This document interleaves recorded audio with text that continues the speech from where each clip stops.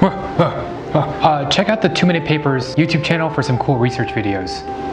Hello world, it's Siraj. In this episode, we're going to learn how to write a Python script that uses Twitter to understand how people are feeling about a topic that we choose using the natural language library TextBlob in just 14 lines of code. People really confuse me. Like, how does Donald Trump have so many supporters in 2016? And why are beers manly and fruity drinks girly? Oh, and why do people think anything is beautiful? Like, what even is beauty?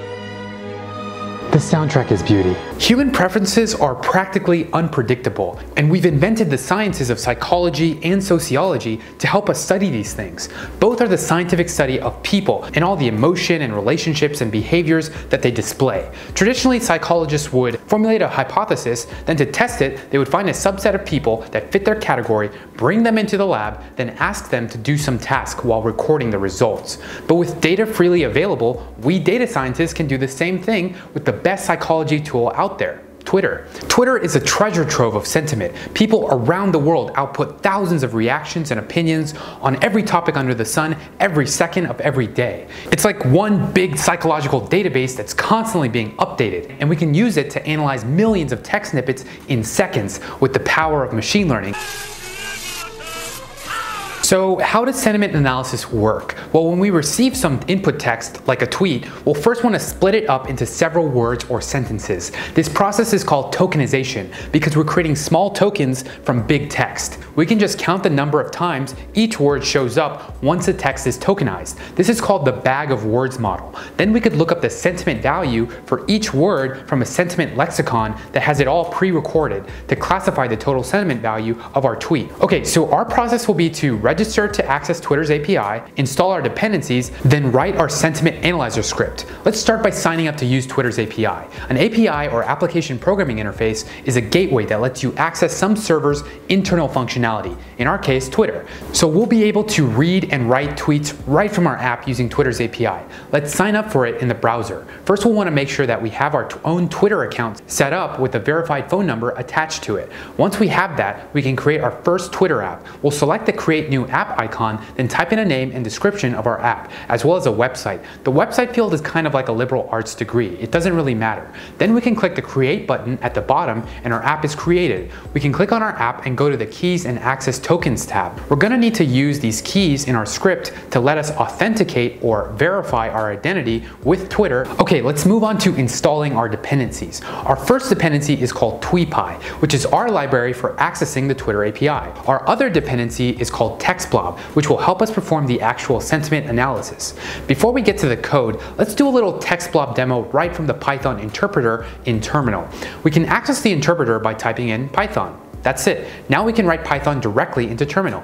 We'll start off by importing TextBlob. Now let's create our first TextBlob. This is just a piece of text. We'll call our variable blob and assign it this value. We'll wrap a string using the TextBlob method, and our string will be Siraj is angry, he never gets good matches on Tinder. Now that we have our blob variable, if we want to see parts of speech, we can just access the tags attribute. If we want to tokenize this text, we can just type in the words attribute. And we can see the sentiment of this blob easily by accessing the sentiment.polarity attribute. That's on a scale between -1 and 1. Alright, first things first, we want to create 4 variables that authenticating with Twitter will require. We'll find these in the dashboard and we can copy and paste each of them as strings. Let's authenticate with Twitter, which basically means log in via code. To do that, we'll create a variable called auth for authentication and use the OAuth handler method of TweePy. This method takes 2 arguments, the consumer key and the consumer secret. This method was written inside of the TweePy library with a bunch of code that is hidden to us. We don't need to know the details for our use case. We can just name the method and all of its functionality is in our hands. The arguments are what the method uses to perform its internal calculation, whatever it is.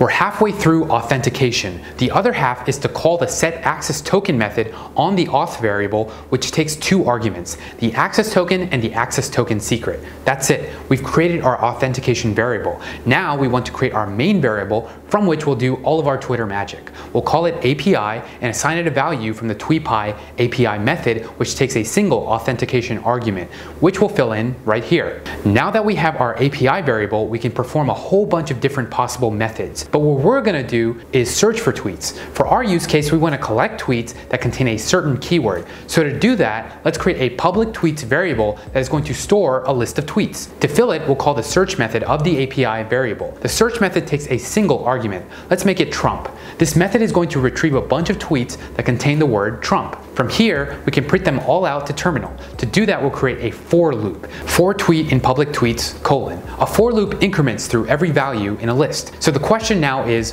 what do we want to do with each tweet?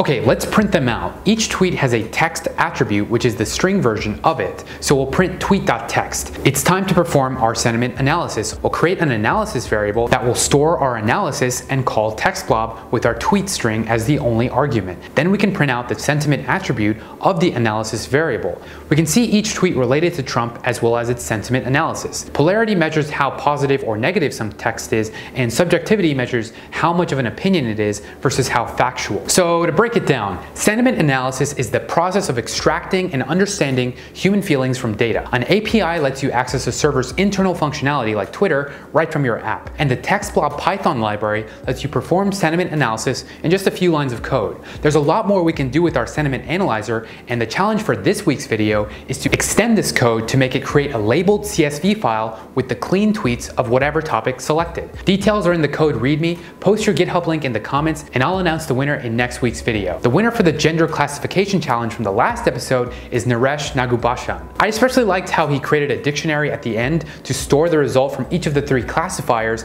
then use the argmax function to print out the one with the best result, rather than doing a bunch of if-then statements. Badass of the week. Also, the runner-up is Victor Matse. Very clean code. For more info, check out the links in the description, and please subscribe for more programming videos. For now, I've gotta... Siraj, the president's on the line. You're our only hope. I've got to save the world, so thanks for watching.